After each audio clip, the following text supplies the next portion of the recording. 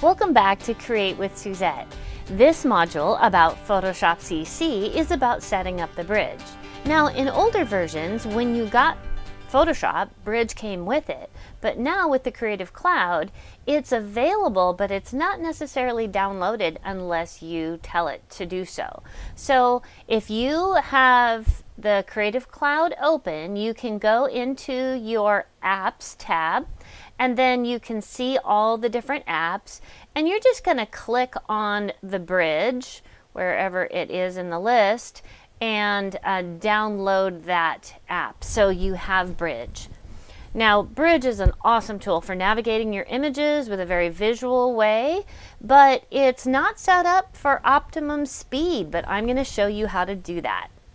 Let's get started. So whenever I open up Photoshop and I want to look for an image, I don't just go to Open. I go to the next tab down, which is Browse in Bridge. And that's going to open up my bridge. And this is how I view it. I have two different setups. I have the thumbnails and the film strip. So with thumbnails, I have about 6 images wide, and I have my folder tree over here. I've got my labels, so it's very easy to see them. And then when I go to film strip, it puts a vertical film strip down the side, gives me a giant preview, and I just use the down key on the keyboard to scroll through them quickly, and it's a great way to view them, and I just can't even live without this. So I want to show you how to set up the thumbnail view and the film strip view, because the default view is Essentials. So when I click on Essentials, that's what I get. All this stuff that I don't really need. And while it might be useful, it's not really the optimal way that I want to view my images when I'm working with them in Photoshop. So what I'm going to do is first show you how to set this up and then save each workspace. Once you've downloaded Bridge, you're going to go into Photoshop and go File, Browse in Bridge. And it will pop up the interface. It may not look like this. So what I would do is go to Essentials and click on the little down arrow here on the option bar and go to Reset Standard Workspaces. What it'll do is reset it to the normal setup, and it also makes it smaller. Now for me, I want to see my bridge covering up Photoshop completely. So I usually make it bigger by dragging out the edges so it covers up Photoshop. And then what I want to do is customize this. Starting from Essentials, I can look over here and see previews, publish, metadata, keywords. I don't really need any of those. So the easiest way to close those panels, instead of going up to Window and closing them manually, all I have to do is mouse over this bar here and drag this bar to the edge of the window, and it pushes those 4 panels off. And you can go up to your window and see that it closed them, and that was a lot faster than manually going in 4 times to uncheck. So that worked out. Let's also go in here. Now favorites is on front, but I would like folders to be in front. So I'm going to click on my folders because I like to see my folder tree. And then I'm going to take the filter and collections. Those are good. I just want to maybe make it smaller because I only need a couple filters, but I want a longer folder tree. So I'm going to click on my desktop and turn down the arrow and navigate to a folder of images like my bridge demo. And there we go. Now we can see more of what's going on. I'm in an actual folder with images in it. Those are way too small though.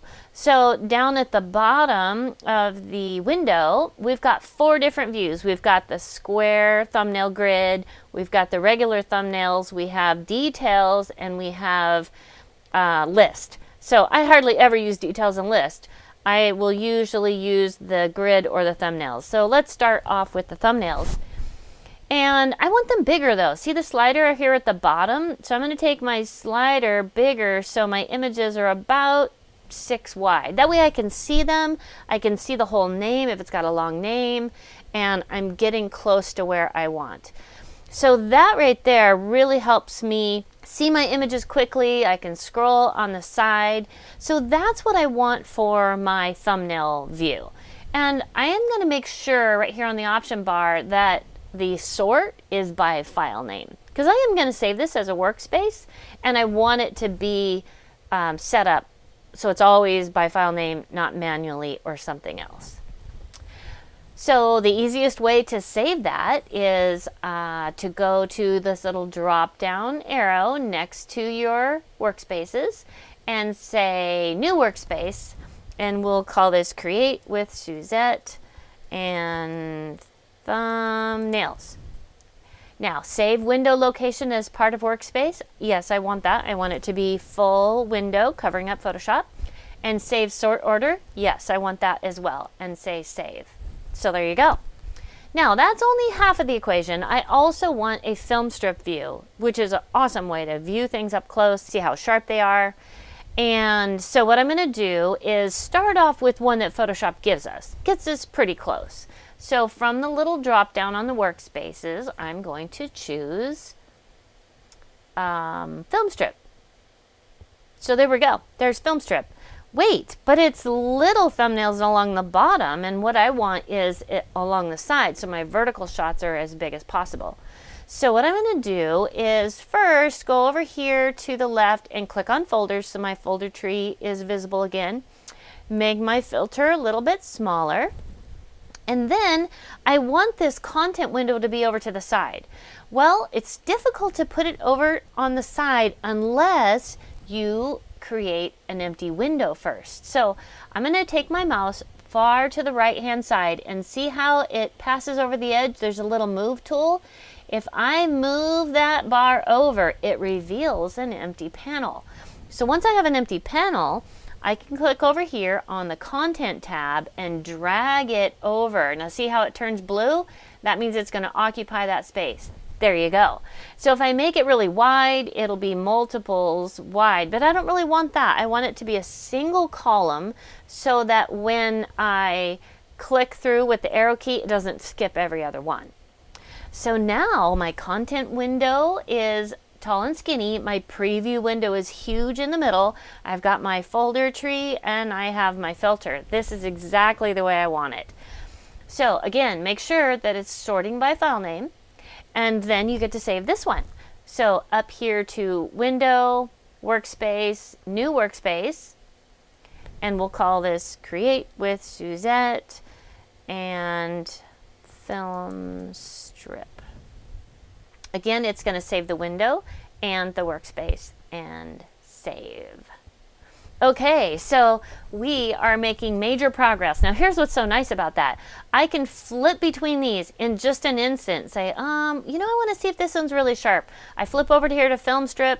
I can do my arrow keys up or down. It's super fast to navigate through your files. And we're photographers. We're very visual. So this is an excellent way to find your files. So there you go. That's the primary thing that you need to do in Bridge. However, we also want to set up our preferences. So let's do that real quick. Right now, the interface is dark gray. I kind of want it to be light gray. Plus, I have some colored bars and I have stars in here. So I want to show you how to use the ratings and the labels. And notice all my labels are white. Well, it says over here blue and yellow here in the filter segment, but clearly they're not blue or yellow.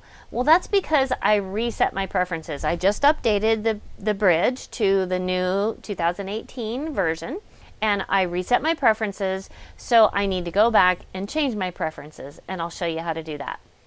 So if you are on a PC, you're going to go to Edit, then Preferences. If you're on a Mac, you'll go to Adobe Bridge CC 2018 and then go to Preferences. So inside the Preferences, what we're going to do is just change a few things. Most of it is just fine at default, but let's see. General is fine, thumbnails, playback, metadata, keywords. Okay, labels. This is the first thing I'm going to change. So one of the things I do is I change the names of the colored bars because I just want to have the colors. I also uncheck require the command key because to be speedy, I just want to hit 7 to make it yellow. I don't want to do Shift 7, just 7. So I uncheck the require command key, and then what I do is I change the names of each one of these. Now I use all caps, and I'm always consistent so that any computer I use, it's going to be the same. Yellow, green,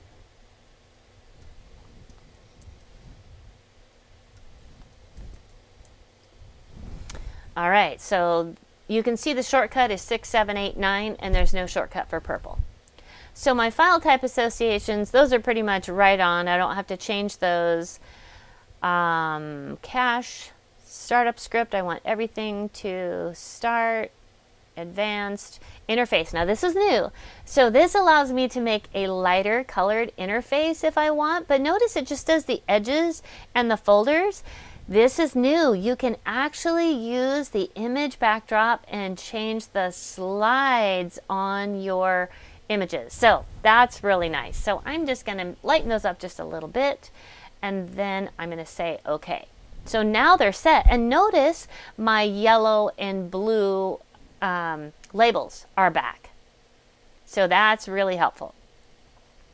So now I want to show you how handy it is with the filters. So when I click blue filter over here in the filter tab, I can see just the blue ones. Those actually happen to be the ones that Johnny did. And if I click just yellow, those are all portraits, where the other ones are landscape. I can also do my 5 stars. So I've got 2 of them that are 5 stars. Now if I do the 5 stars plus blue, then there's only one file that's blue and 5 stars. So it's actually really helpful to be able to use your ratings and your stars. Now keep in mind the shortcut for the numbers with the stars, 1, 2, 3, 4, 5 is the stars, 6, 7, 8, 9 is red, yellow, green, blue. So there you go. Now you know how to set up your bridge, your interface, do your preferences, and change your labels. You are ready to get going. Thanks for joining me on Create with Suzette.